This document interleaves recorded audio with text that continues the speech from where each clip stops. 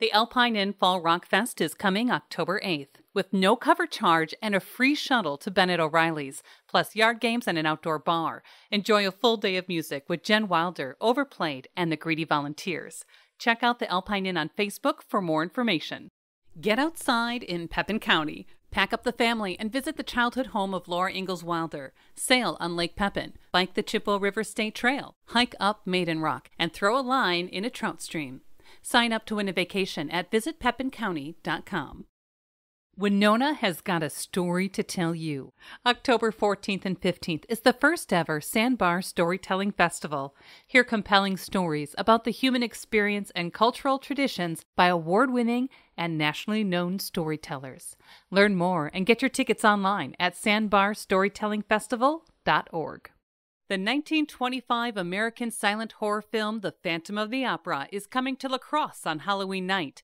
Featuring the Mighty Moeller organ, enjoy the silent film with the accompaniment it deserves at the Capella Performing Arts Center.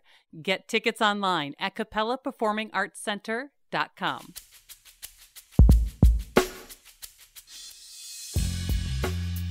We chatted with Seth Kieser of the Crosse Community Theater to get a sneak peek at the 2022-2023 season, including classics like Disney's Beauty and the Beast, Rent, Legally Blonde the Musical, and Scrooge in Rouge, an English music hall Christmas carol. You can find more conversations, food reviews, live music, and events on our website, lacrosselocal.com. I'm Amy. And I'm Brent. And this is La Crosse Local. My name is Seth Kieser. I am originally from West Bend, Wisconsin, which is about 40 minutes north of Milwaukee. Grew up in that area. I have a great deal of extended family in the La Crosse area, so I actually grew up visiting here a lot. Seeing Annie at LCT back in the late 90s was one of the first theatrical experiences that I remember as a kid, and the only thing I remember about that is seeing Sandy run on stage at the end of the show into Annie's arms, and then one of the last moments of the show. So that really stuck with me. But I remember sitting in the theater back at the old space, which is now the Cavalier, and being like, oh, there's something there. And I think that was really the big bug that bit me. What kind of road do you take to get to La Crosse Community Theater? After that, was really diving into, as a young kid, movie musicals like Sound of Music, Wizard of Oz, Mary Poppins, all of that stuff, and really just finding, Chitty Chitty Bang Bang, all of these fun make-believe stories. And that got me into doing theater class as I started taking different courses on performing and, how to song interpretation and things like that when I was a kid through the local rec department.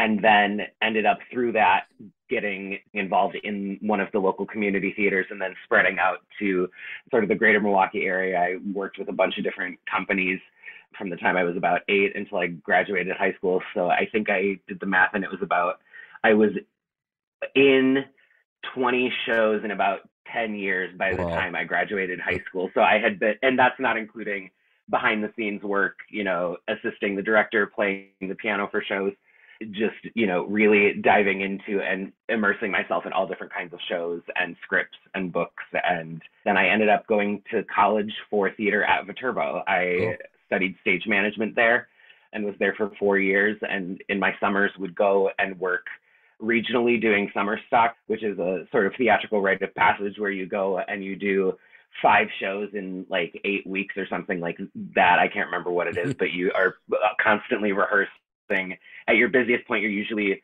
rehearsing one show in the morning, another show in the afternoon, and doing a different one in the evening.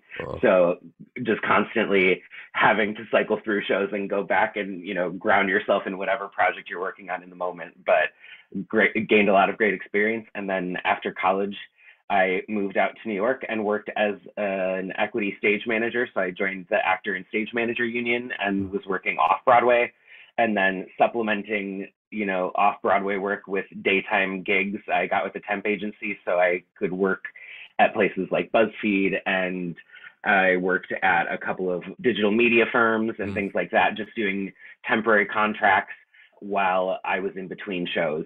So just trying to make that work. And then after a few years of hustling in New York, I decided it's time to pedal back a little bit. I didn't really have a break after college because I moved right after graduation. So I wanted to get back and have some consistency in my work life, because gigging and temping and doing all that and living paycheck to paycheck is a very difficult thing and takes a mental toll on you. So it was nice to get back to lacrosse, because there was an opening at Viterbo at the time in the Fine Arts Center. So I worked there for a bit. And then with the pandemic and everything, ended up going back and doing some freelance stage management work. And then this role opened up at LCT last year to be the marketing director. So I applied for, interviewed for, and have been working as the marketing director since about October of last year. And I'm now transitioning. We're in an interim phase right now, but I am transitioning into the artistic director position. Wow. Man, it seems like you've been busy the last couple of years. Yeah, just a little bit. The Duncan keeps me going. Duncan keeps me going. You know, one thing I've noticed over the past 6 months to the year is just like a renewed vibrancy to the La Crosse Community Theater in terms of programming, to the different shows you're offering. Can you kind of take us through this next upcoming season? Yeah, so we actually have just finished our first production of the year. We started this past weekend and the weekend before. We had the Laramie Project, which is the first in our Black Box series of shows. A little bit of background at LCT, we have 2 performance spaces. We have the 450-seat Licky Theater, and then we have the 100-seat Veteran Studio Theater, which is a space that we can conform to, you know, whatever our production needs are. So we do more experimental type shows and shows that don't necessarily have to be confined to a proscenium stage. So we opened with the Laramie Project, and then in that series, we will continue with Scrooge and Rouge, an English musical, Christmas Carol, which is our, I call it the naughty holiday slot, where it's, you know, we usually have a more family-friendly show in the Licky Theater, and then show geared more towards adult humor in the Black Box. So we have those 2 offerings going on at the same time. And then continuing in the Black Box this year, we are going to remount our production of the Vagina Monologues, which we, due to COVID, had to cancel our final weekend of performances for that. So we wanted to bring that back and give our patrons the chance to witness the show if they had to, you know, if they were unable to make it because of our cancellation. And then we continue on with a hilarious show called 5 Lesbians Eating a Quiche. And then we go on to Dog Sees God. So if you look at all of these shows, that series this year, we decided to craft into the LGBTQIA+ series.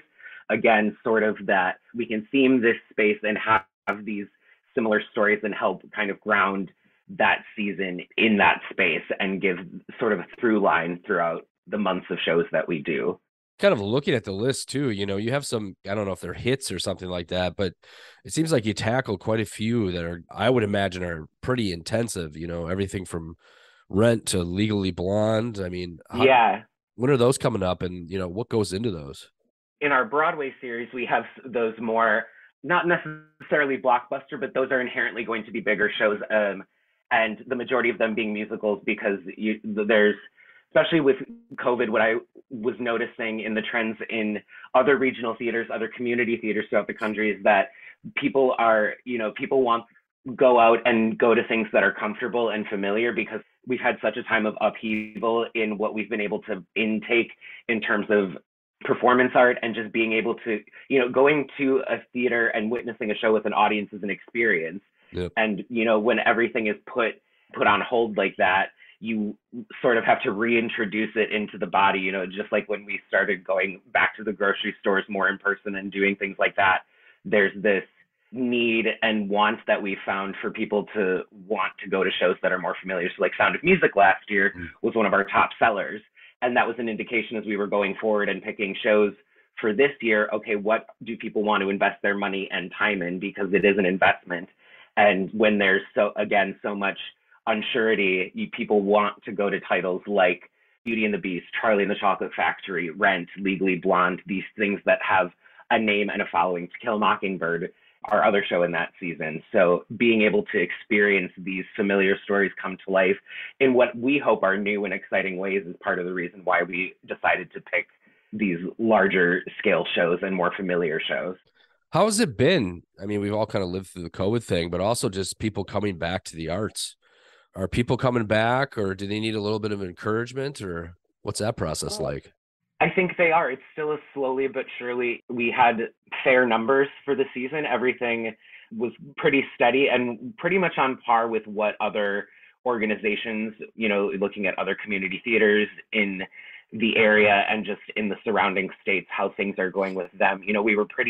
Our sales were pretty steady. We're not necessarily back up to the pre-COVID numbers because there is still that, I think people are buying more last minute. That's what we've noticed a lot too, is that as opposed to season ticket sales, we've found that there are a number of people that are buying last minute or wanting to rush shows because they don't know, with last year, we ended up having some cancellations and things that you don't know if the show's going to go on, what your personal health as someone that's going to the arts is going to be. Still have our, refund policies enacted so that we can make it easier for patrons if things come up like that. Yeah, I think we're on an uptick, and I think that this season, at least I'm hopeful that we can get more traffic back into our doors, particularly with the bigger titles that we have programmed. I know pretty much people head over to lacrossetheater.org to pick up tickets. I also saw that you guys kind of do these sort of, I don't know if they're last minute ticket sales or things like that, but sometimes if you follow you guys on Facebook, you have some sort of short turnaround ticket sales or something like that.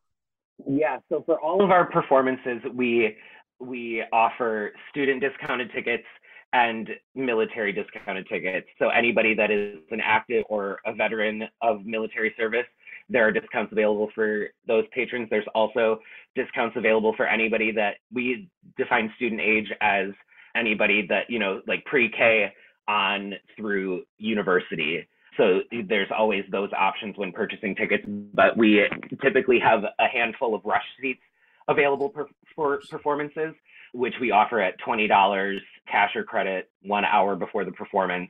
We sort of gauge how ticket sales are going. And if we have, we get to a certain point and we have more seats available, then we usually tend to offer other discounts or things that are, like you said, that shorter turnaround time.